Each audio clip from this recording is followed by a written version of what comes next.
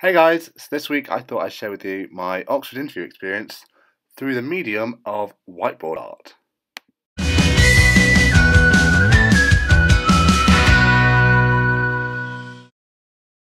So my story begins in November 2013 when I first received my offer. It was quite late in November actually, so I was really nervous. But I was really pleased when the letter came through and I opened it to find out that I had an interview at St Hugh's, which was the college that I applied for. The next few weeks were pretty hectic, and I was trying to do loads of reading, so I was prepared, and I spent a lot of time on the student room getting all the tips that I could about the interview experience as a whole. And I even had a really scary practice interview with my head of sixth form, and it was absolutely terrifying. Soon enough, my interview came round, and because all of my interviews were in one day, I got to go up the night before. So I got the train up to Oxford, and I stayed at St Hugh's that night, ready for my 4 interviews. I had 2 at St Hugh's and then 2 at St Anne's as well. I was really worried. I remember getting the train and being really nervous. But I got there safely and that was fine. When I first arrived, it was really dark. And for those of you who know the geography of Oxford at all, St Hugh's is pretty far north and the train station is nowhere near it. So I spent a good 40-minute walk trying to find St Hugh's. And that was a nice way to sort of get to see Oxford in sort of the winter night time, which was really nice, but equally it was quite stressful trying to get that far north and find out where St Hugh's actually was. I got there soon enough though, and for those of you who can't tell, this is a nice picture of the big gates at the front of St Hugh's. And the first thing I did, I went into the Porter's Lodge, and they were super friendly and super helpful, and they gave me a key and pointed me towards the interview helpers, and they welcome you, and they're really friendly, and they show you to your room. Now my room was fairly decent. It's actually one of the undergraduate rooms that they still use today. And they drop you off with all your stuff, and then they leave you be. And I remember that was the first time I really felt really isolated and genuinely scared because nobody really around. I felt so small. And suddenly Oxford seemed like this big entity that was absolutely terrifying. In the end, I decided to go down to the common room and see who else was there.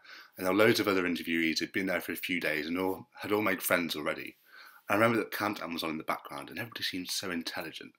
So I was a bit nervous at the start, but in the end, I chatted to them and everybody was really friendly and got to make friends over a pub quiz. I didn't stay for too long though. I decided to grab an early night, so I did a little bit of reading. I remember reading about mRNA and then set my alarm and got a good night's sleep ready for my big day the next day. I got up really early so I had a chance to properly get ready and psych myself out for the interview. I remember being really nervous about what to wear. And in the end, everybody wore so many different things, from hoodie to suits. I just went for a nice smart casual and it didn't really seem to matter at all. So I headed back to the common room ready for my first interview, because that's where you got directed from. And I was so nervous. But I bumped into some of my friends that I met the night before, and they were really friendly and sort of encouraged me to be positive, and also the interview helpers were there. And they've all been through it before, they know what it's like, and they're really sympathetic, and they're so kind and encouraging, and it was just exactly what I needed before my interview. Before too long, I was called for my very first interview, and boy was I scared, and rightly so, because it turned out to be the worst of my 4. My interviewer had this really bland, emotionless expression, so I couldn't tell how it was going. And he asked me these math questions, and it completely threw me, but in the end, he asked me some logical thinking questions, some psychology questions, and it got a bit better, but I was still really thrown by the whole experience. So I did what any young person would do in that kind of situation, and I went outside, it was snowing, and I rang my mum, and I had a moan and a cry about how awfully it was going. And she calmed me down, and then I had to head back to the JCR for my next interview. When I got there, my friend, who was also applying for biomedical sciences, had just got back from his interview, and we bonded over how awfully it went for both of us. That made me feel a lot better, and there were tea and biscuits, so we both calmed down and had a bit of a laugh. Eventually he was called for his second interview, but he left and I was feeling a lot better. My second interview went a lot better than my first one, and I really got along with the man and woman who were interviewing me, which was really good, and we had a really good chat about science. And they asked me some correlation questions, which I thought I'd answered quite well, and we also looked at some genetic traits. I had a really good discussion about that, and I even made them laugh.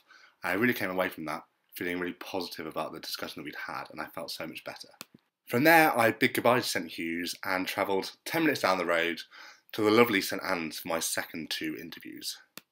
Once again, I found myself in their common room, And I remember really, really distinctly that they were playing Mean Girls, and I got chatting to another biomed interviewee, and we had a really good chat about how things were going, and we got on really, really, really well. I remember feeling a lot more confident this time. I thought I sort of got used to how the interviews went, and got used to talking out loud and talking about my thought process, which is exactly what they wanted to hear. They didn't necessarily want me to be right, just to hear how I was thinking.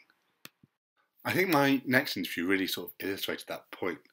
I remember that I got given this skull of an animal, and one of the questions relating to how it could perceive distance if it didn't have depth perception. And I was coming up with all these crazy ideas of how it could possibly do that. I remember being really disappointed because the answer was so simple. It was just so basic, and I completely missed it. But I think they really appreciated the thought process that went into my answer.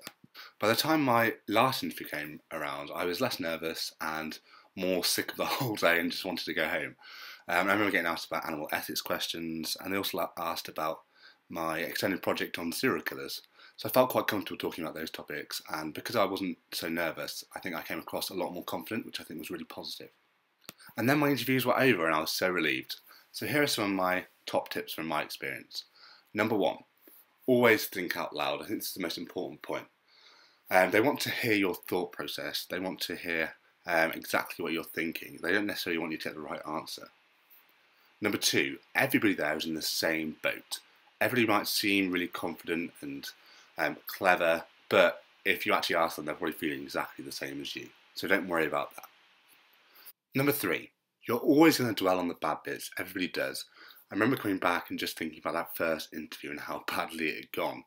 And it plagued me for days and days and days. I genuinely thought I wasn't going to get an offer. But I did, so don't worry about it. And number four, probably the most important, Oxford isn't the be-all and end-all. If you're getting an interview, you're already an excellent candidate, and they're just trying to see if you're a good fit for them as tutors. And if you're not, that's not anything against you. You're going to do excellently at whatever institution you end up at. So don't feel disheartened if you don't get an offer, because you will do great wherever you end up. And that's about it. That's all my tips. So good luck for your interviews, and I hope they go well. If you have any questions, just ask me below. Good luck.